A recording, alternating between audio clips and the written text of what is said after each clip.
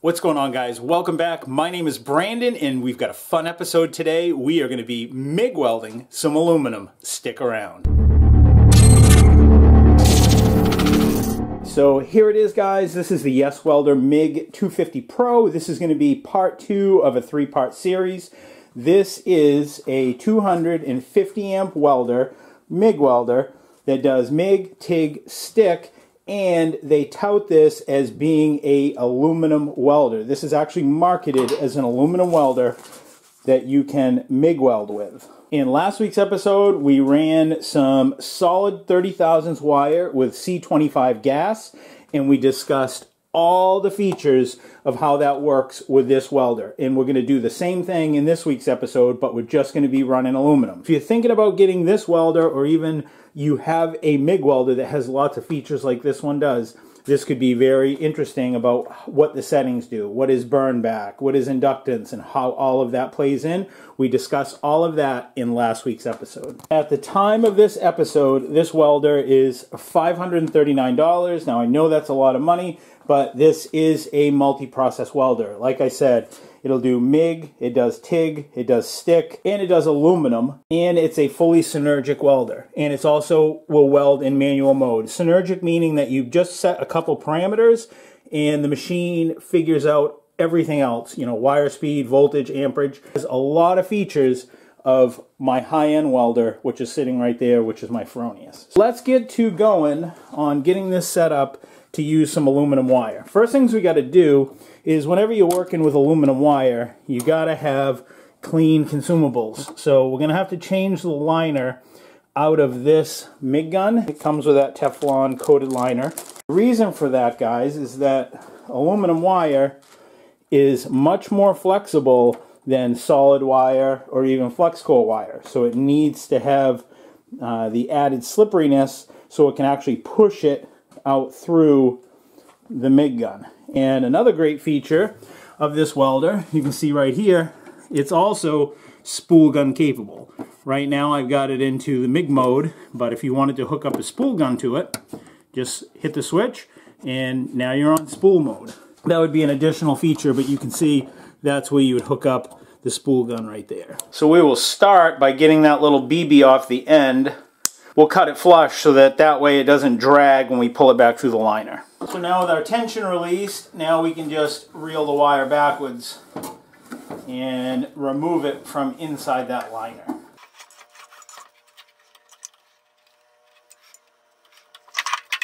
So now we're going to swap out the liner. So let me show you the steps that it takes to do that. First thing you're going to do is remove this guide spring. I'm using a pair of needle nose pliers, just pull it out of the machine. And then set this aside somewhere where you won't lose it. I just throw everything in the bottom of the case. And then you can see right here that there's a little C-clip that has to be taken off. And I'll show you how to do that. And if you need more room, you can remove the drive roll, which is right there. Now there is a little keyway, or a little key I should say, that can fall out right there. So make sure you don't lose that. There's also like a little flat washer in behind that as well. And to remove this C-clip, guys, I've just got a little inexpensive cheap pick from Harbor Freight, and I'm just going to stick it in there and pry it out.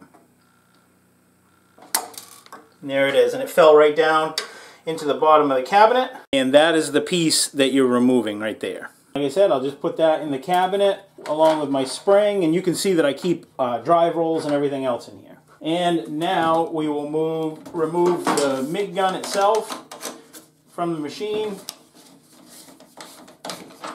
And there we go. Now just take this and stretch it out along the floor. And while it's here, although not completely necessary, remove your nozzle and remove your contact tip, because you're probably going to have to change out the size for your wire anyways. Might as well get that out of there as well. Now you can take this and completed assembly and stretch it out along the floor. Now using a 12mm wrench, I'm just going to loosen this little piece right here and remove it. And that's going to expose our liner. Our liner is underneath that. Grab this. There you are. pull this back, and this is the old liner. We're going to take it completely out.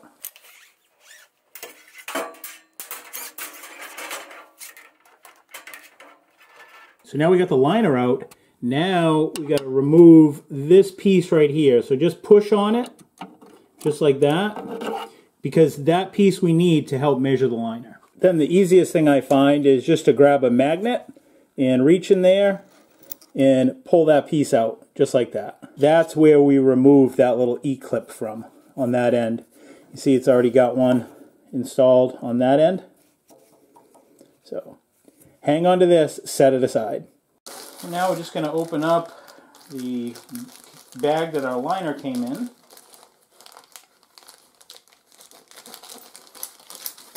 Comes with some contact tips. Now you guys really want to keep this stuff separated. You definitely don't want to run steel wire or stainless wire through your liner designed for aluminum. It's just not a good idea. It's going to contaminate everything, and it's going to wear this out a lot faster than necessary. I'm going to leave this liner aside, the original liner. I've got it just extended along my table, and it's running down and up. We'll feed the new liner in, cut it to length, and then we'll compare it to the measurement of this. Here's your coil, and it's got a little ferrule on the end of it. Just leave the ferrule as it is and grab this side, and you're going to start feeding this down through the liner of your gun. So again, this gun is stretched out across the floor of the shop, and you're just going to start feeding it in. Might fetch up in a couple places along the way. Just make sure you're pushing it far enough, giving it some turns so that you know it's all the way there. Alright, so when this won't go in any further into that liner, and I've messed with it and moved it, it appears is that there is 176 millimeters sticking out of the gun. You can see I'm holding that right against that opening, and that's 176 millimeters, which also looks to be about 6 7/8 of an inch. So now just take this little ferrule piece, now that you've pushed the liner in as far as it will go, and let it seat inside that, just like that. You can go ahead and put the nut back on and lightly snug it up. Now this piece that we removed earlier, we're going to use this as a measuring device. Just to test this, I'm going to hold that little piece on the ferrule, on the nut, just like that, and I'm going to put a mark. See here, this is where I'd want to cut it, right where I put that little silver mark. But I want to compare this silver mark to the length of the liner that I just removed.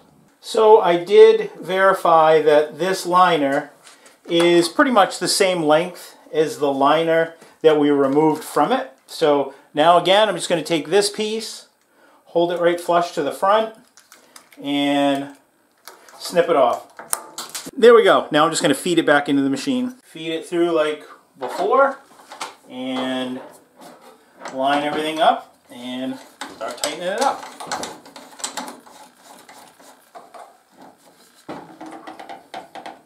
And there you go. You can see our liner right there as it sticks through. So now you're just going to pick the drive roll that says the U on it, and the U is for aluminum wire. You can see another U there. So you just want to put the size wire that you're going to be using facing inwards. So we're going to be using 1.2, which is 45 thousandths. So we're going to make that towards the inside. So line it up with the key, little keyway down in there. And it looks like I've got to trim the liner just a little bit because you don't want it contacting that drive wheel. You see how close that is? So I might have to trim it just a little bit. The idea behind this is you want to get this liner as close as you can to the wheel without touching it. If you got to go in a couple times and just do a little trimming here and there, go ahead and do it. So taking off just a little bit more, and again, feeding it back through. There. That's much better, guys. Just a few thousandths of an inch gap between the edge of the liner and the edge of the drive roll. Matter of fact, the edge of the pick just barely can fit into that gap. So that's what you want. So the liner's close to the wheel, but it's not actually touching. And you're going to leave this spring out. So this is all set up now to push some aluminum wire through. So I'm going to start out with some 45 thousandths Fronius aluminum wire, and I'm going to be using 5356, and the reason for that is 5356 is just a little bit stiffer wire, and the difference between 4043 and 5356 is a little bit more stronger wire. And instead of having 5% silicone like 43 does, this wire has 5% magnesium. Let's feed it in. This is good stuff. A little close up of the wire. This is the details on it, and yeah, this is really good stuff. And I have some 4043 as well. Maybe we'll try that. But I think just for the rigidity of this, that this will probably work better in this machine. And the reason for that, guys, is that the reason they make a spool gun is because you have to keep this whip pretty straight for this aluminum wire to feed down through without getting jammed up by the time it comes out of the end of the MIG gun. That's the issue with it. So you really got to get your tension feed set right on these, and if you want to know about setting tension feed, I've talked about it in great length in last week's video. You can check out up there. But I'll also cover it in this video because it's important that if you're going to feed aluminum down through this liner, that it feeds smoothly under the right tension. So we'll go over that as well. So this will go on just like any other reel of wire.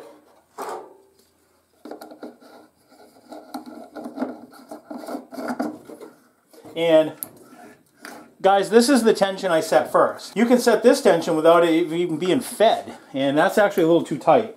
All you're doing, guys, is you're making sure that this wire, when you pull the trigger, doesn't keep spinning. So I can actually back this off a little bit. Yeah, that's pretty good. You want this wire, guys, so that it's very little resistance, but when you let off it, it doesn't keep going. Because if it keeps going, what's going to happen is after a while, especially when your reel gets a lot lighter because you've used up a lot of the wire, you'll let off the trigger, the MIG trigger, and this will keep going. Then it will unwind in the back or in the front and make a knot. It'll just give you all kinds of problems. So take care of that issue now. Then just trim your wire, making sure you're hanging on to it. You don't want this stuff to get out of control on you.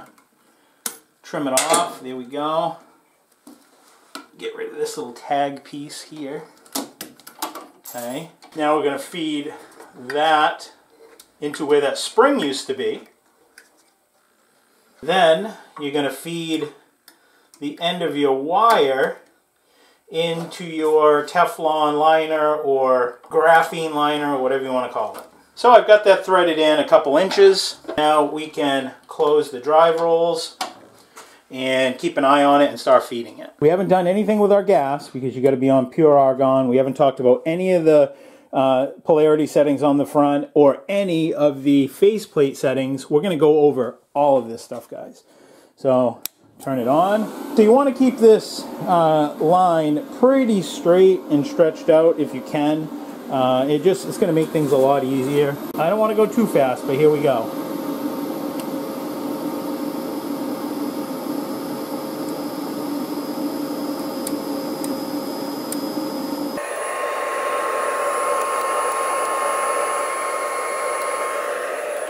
Hasn't come out the end yet. We don't have any problems yet. Okay, you can see we got a little problem there. So you saw this drive wheel slipping, guys. So what I did was I just moved the MIG gun to help move things around. That's common too when you're feeding either solid wire or even flux core. So that's not a big deal. So I moved it. Now I'll hit the jog switch again. And let's see what happens. And you can see the wire coming out. Good. Okay, we're all set. And maybe you can see that, maybe you can't, but it's actually stamped 45 thousandths right on this contact tip. So now we will thread the contact tip on. Give it a little bit of tension to cinch it up. You can see, just pull the trigger, make sure it's still coming out. There it is, see that? and slide your nozzle back on. Trim your wire flush to the nozzle. We're ready to weld except for our gas and our settings. So this is where it starts getting really fun. I've got straight argon hooked up to our machine. I've taken off our C25, which is that right there. That's for solid wire. So I got straight argon going into it so that we can start welding some aluminum. And we will start setting our gauge on this here just in a minute.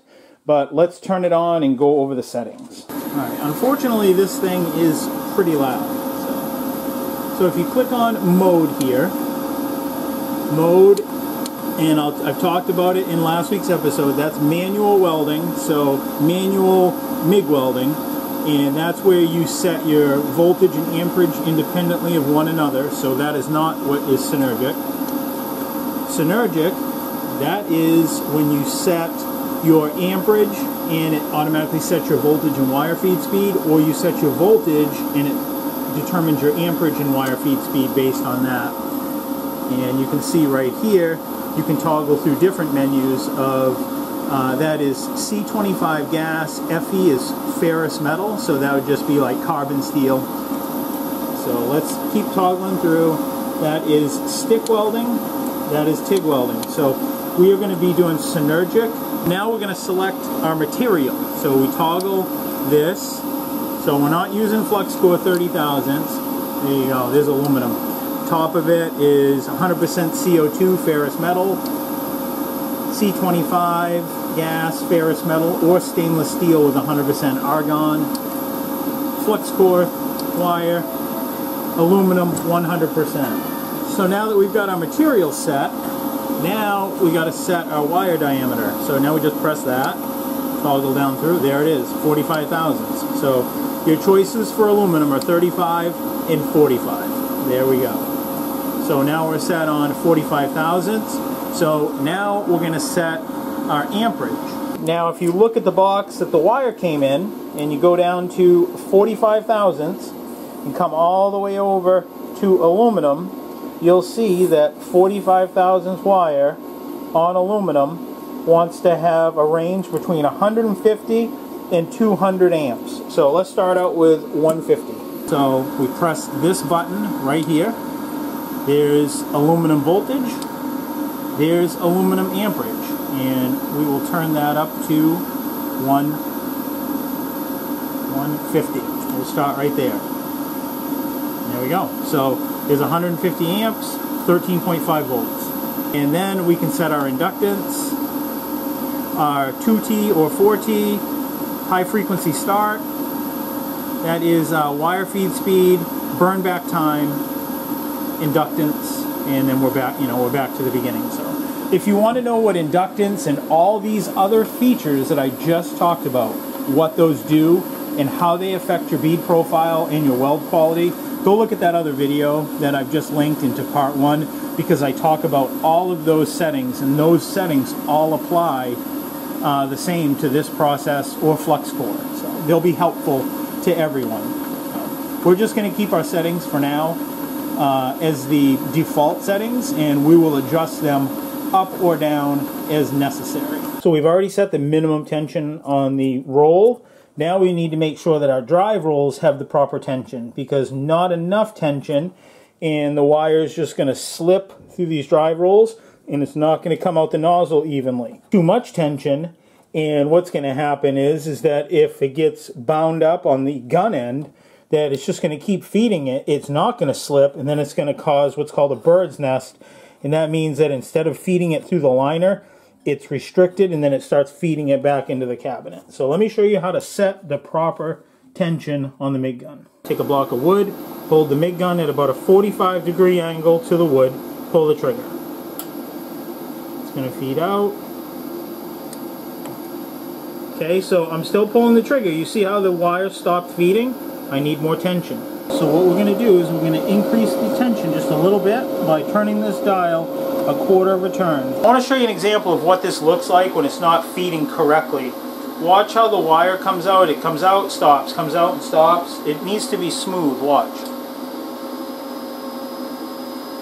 just stop. Now it's going, stop, going, stop.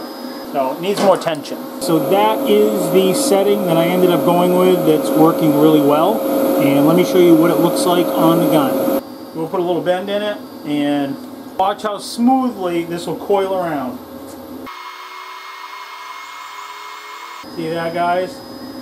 And with solid wire, aluminum or MIG or any other, you want to be DC electrode positive. Earth is going to be negative for your ground clamp. Now we are super close to start welding, guys. So what you want to do is turn on your bottle, stand off to the side, turn it on real slow, open it all the way up because that's how argon bottles seal. Just turned on the machine and I'm holding the MIG gun in my hand so I can activate the solenoid. And I'm just pulling the solenoid, and you're going to want to be about 30 CFH of argon at minimum. All gauges are different, but if you look at your gauge, this is a flow meter, you'll see that it's showing an example of a ball, and it's saying with the arrows to read the ball, read the measurement at the middle of the ball. So that's how we got to tell. So we want to bring our 30 CFH, the ball needs to be right in the middle of there. Anywhere between 30 and 50 CFH for aluminum is good. So we'll check it again one last time. And I might just be a little strong over 30. I'd rather have a little more than a little less. There we go. To make it perfect, I'd be right about probably there would be the center of the ball. So we are ready to start welding. We've got everything set up. But what I wanted to go over with you real quick is I've got some coupons here, and I just kind of like buy them by the package, and it's really good to kind of like get yourself set up or even do practice on because they're all sealed. And I'll have a link down below where I get these. They're really cheap. These are 1/8 inch. This is 1/16. These are a little thin for 045 wire, but you know, we'll make do, guys. We'll make do with what we got. So I'm gonna grab a couple of them. Maybe we'll pad some beads, maybe we'll do a butt joint, I don't know, but we'll give it a try. And I'll have a link, like I said, to these, and I'll link that welder down below, and if you use the promo code, you're also going to get a huge discount. Alright guys, welding aluminum requires that this be really clean, so in order to get a good weld, you're going to need to clean this the proper way. So the first thing you want to do is get yourself some acetone, clean the part first with acetone. After you've cleaned it with acetone, then you want to go through and remove the oxide layer using a stainless brush. Now, what I like to do is I got a stainless brush and I write aluminum on it, and this will not contact anything other than aluminum. So that way I know that this isn't going to contaminate my aluminum. So make sure you do it in that order. Don't switch it around. Don't remove the oxide, then do the acetone. You want to do the acetone, then remove the oxide. And removing this gets rid of the grease and oil. Make sure you're wearing some gloves on your fingers, one, so that you're not getting your fingers in acetone, and two, so that you're not transferring finger oils back onto the aluminum. And this flashes off pretty quick, guys, so you can see that it cleans up pretty quick. And what you want to make sure is that you know, you don't want to leave this sitting out in the atmosphere for overly long. You pretty much want to clean it and then have a plan to weld it. In other words, no dilly-dallying. Get it clean and get it welded. Because I don't know what I'm going to do, if I'm just going to do like a butt weld or if I'm going to just pad some beads. I might do a combination of everything. I will wire brush this entire surface to get it all clean. What I'm trying to do is there's a layer of oxide that builds up on aluminum, and you want to try to get that off so that you can weld it properly. Aluminum needs to be really clean to get a good weld. Now we're just going to talk real briefly, guys, about disposing of highly flammable rags or even paper towels. So get this acetone away from your welding area, preferably in a metal cabinet somewhere out of the way. And you want to take all of your rags and throw these into like a metal container that has a lid on it, so that way these don't spontaneously combust. You can see this is what I have, guys, and this is just filled with solvent rags. And you can see it's been in there for a long time. It's got stains and solvent rags, and then I just cover it up. And that's just basically a trash can that you can get at any big box store, but in the event that a fire does start. It's inside a metal container, and it's got a lid on it, so it's going to starve it of oxygen. Now we're going to talk about technique before I start doing this, okay? So unlike MIG welding, from your contact tip to your work surface, you're going to want about 3/4 of an inch, no less than that. Between 3/4 of an inch to like an inch away. You know, with MIG, you're going to hold it a really fairly close gap. If you do that when you're welding aluminum, you'll get burned back. And what that is that the wire will actually burn. It'll burn back into this contact tip right here, and it'll basically just fuse itself, the wire, to the contact tip. You don't want that. So you're going to hold a work distance of about 3/4 to 1 inch, and your travel is also going to be different. You're not going to pull like you can with MIG. You're going to push. With flux core, you want to drag, right? Because you don't want inclusion. But with this, with solid aluminum wire, you want to push. So you're pushing the weld puddle. So in this case, in my example, I'm working left to right. I'm pushing it forward. So that way, and the idea is that the coverage gas is coming out through the nozzle, covering everything as it's laying down, and it's shielding it. And for angle, you want around 10 degrees, approximately. Simulating that I'm welding this way, okay, I would have about 10 degrees of angle going like this, holding it roughly 3/4 of an inch. And that's 3/4 of an inch from your contact tip. Okay, so I think I might have some issues here as far as, like I said, this wire size, but let's set the machine real quick and I'll show you how I came up with that. And like I say, these coupons are 1/8 of an inch, and 1/8 of an inch is 125 thousandths. So if you remember right, the wire suggested range was 150 to 200. Well, 1/8 inch metal is 125 thousandths. So using the formula 1 amp per 1,000, that would give me a current or an amperage of 125,000. That would be a good starting amperage. So, which is 12.5 volts. Again, we'll just go over all the settings real quick. It's in synergic mode. I'm running aluminum, 100% argon gas, 045 wire. A better choice would have been 35 thousandths. I just don't have any, and all I've got is the 45. So we'll give it a try. I think I might be having a hard time with this, but hey, we don't know until we try it. So guys, this is a fairly smoky process, so you're going to want to wear a respirator. I'm not going to wear one just this minute because I'm going to try to be talking with you as I do it, and you're not going to be able to hear me. You're going to want to make sure that your whip coming off your machine to your gun is as smooth as it can be, so it eliminates any feeding problems. We didn't really talk about it much, but the reason a spool gun is nice is that the wire is up here by your hand, so it's really only feeding it, the spool, out this much, like, you know, a foot, foot and a half, versus, you know, 10 feet of lead that it's pushing through here. So it just eliminates all those feeding problems with making sure that your line is really smooth and kink-free. Just kind of gives you a little bit more freedom, but then again, it's a little more bulkier because you have a big, you know, piece up at the top. Another thing I like to do is, our gas is on obviously, is hit the trigger a few times. Hear that? Get your gas flowing. So that way when you first start your arc, gas is flowing immediately. And one last thing, if you're doing this right, on the right amperage with the right thickness material, and I don't know if I'm going to be able to do this here because I think my aluminum is just too thin to be able to do it. You should not hear the proverbial bacon sound of what you hear when you're MIG welding. What you're going to hear is almost like a hissing sound. It's like it's just that you'll hear a lot of that sound, almost like a leaky airline, because you're actually in like spray transfer mode. That's kind of what it should sound like if it's doing it right. I've got about an 1/8 of an inch gap between this plate.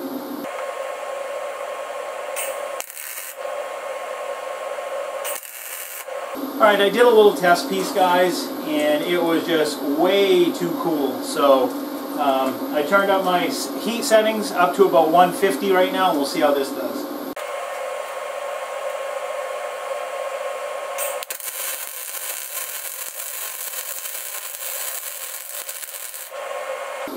Saying I gotta go a little hotter. I turned it up a little bit higher. We're now at 175, and I have a feeling that this is probably going to be the sweet spot.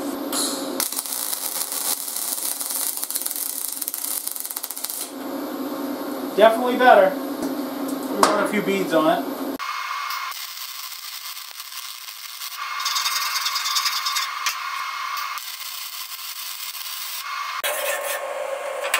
Alright guys, none of these settings are really working. This one is close right here. That one's alright. But again, this is 1/8 inch metal with 45 thousandths wires. The wire is just kind of too big. So that was too cold. That was a good setting. So what I'm going to do is, this is some TIG welding I did a while back. So I've got a piece of thicker aluminum here. It's not quite 1/4 inch, but it's a lot better than this 1/8 inch. I'm going to clean it up. We'll try padding a few beads on this and see how it does. I think it's going to do a lot better with this. Another great resource too, guys, is you can use an online welding calculator. So I've got a material thickness gauge here that I use all the time to verify my material thicknesses before I weld them. You can see what that is. It gives you standards, and it also gives you, in wire gauge and in thousandths. So I verified that this aluminum is 3/16. So what you can do is go to Miller Weld's online calculator, and then you'll select the material you're using from the drop down menu. So you can see we're using aluminum, so I've already selected that. Let's select the diameter, so 3/16, and it's given us wire size. The ideal wire size would be 35 thousandths, and there's your inch per minute. There you go, 3/64 right there. It's saying 300 to 325 inch per minute, and that's what we're using for wires, 3/64, and it's saying between 140 to 150 amps. So let's go to the high side of that. Let's go right to a 150. All right, here we go. That's just sitting on top. Definitely needs more amperage. 200 was way too hot. It actually started blowing a hole through it. So we've swung it from 150 to 200. Let's go 175. That's better. That's getting better. Alright guys, I have been playing with this for a little while, and I think I've got it almost about as good as it's probably going to get with this wire. Again, this wire is a little too thick, a little too big for what I'm trying to do here. But right now I'm at 180 amps, 15.5 volts. And it's starting to get probably the best it's been so far. And I'm just kind of like padding beads. I started over here, and I'm working this way towards myself, maybe 3-inch stringers, and I'm just trying to find out which setting works best. So far, 15.5 volts, 180 amps. Let me try 185. Yeah, I think I might even like that a little better.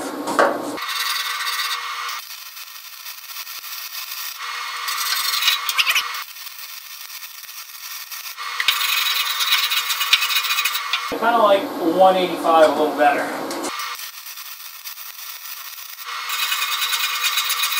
So there it is, guys. I just, kind of just kept playing around and padding beads, and that's what you would do with, with any new process that you're just starting out on.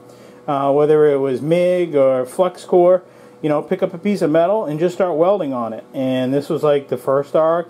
Then it was too cold, still too cold. Starting to make better adjustments. It's starting to get better as we get over here. I think this was right around 170. Then we changed it a little bit here. Then I just kept padding some more beads, and I think I settled right around 180. But I really would like to use 35 thousandths wire for this. I think it would work much better, but I can tell you that this is a very capable machine of welding aluminum.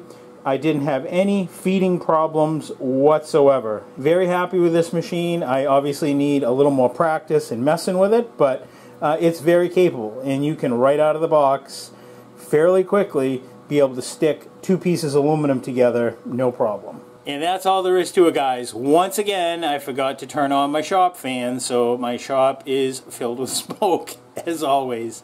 But until next week, guys, I will see you then.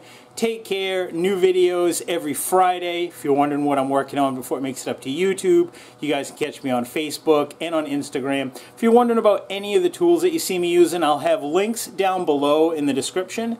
And like I said, there's all kinds of promo codes that are associated with those that are going to get you some money off on checkouts. New videos every Friday, so I will see you guys next week. Take care. Stay safe. See ya.